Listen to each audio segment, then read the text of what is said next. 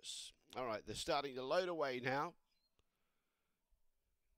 Being placed away, track being cleared for the first. This is the Sky Racing Maiden Stake, over 300 favourite in box 7. Sabon's AD, green light goes on. No more bets, set to go.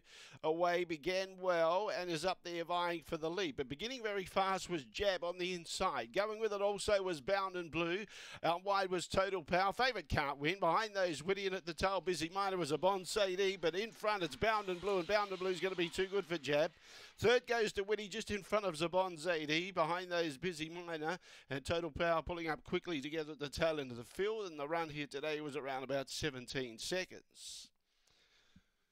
Bounded Blue from the inside has been a little bit too quick for them. Should be 1, 2, 4, 7 after race 1 on the program. 1, 2, 4 and 7. And the time officially is 17.04. 17.04 the time. 1 1/4 by 3. The margins, 1 1/4 lengths by 3.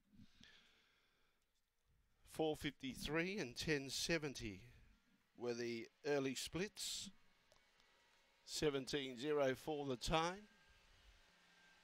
And it's 1 1/4 by 3. The margins after race 1 on the program.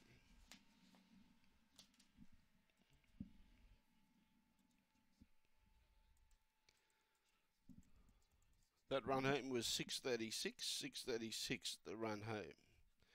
So Pete Smith gets the first winner here, and a personal best performance by Bound and Blue. Previous PB was 17.35 and has improved that by about 5 lengths here today, going 17.04. Appreciated box 1. Jumped away okay, was up there vying for the lead, took control.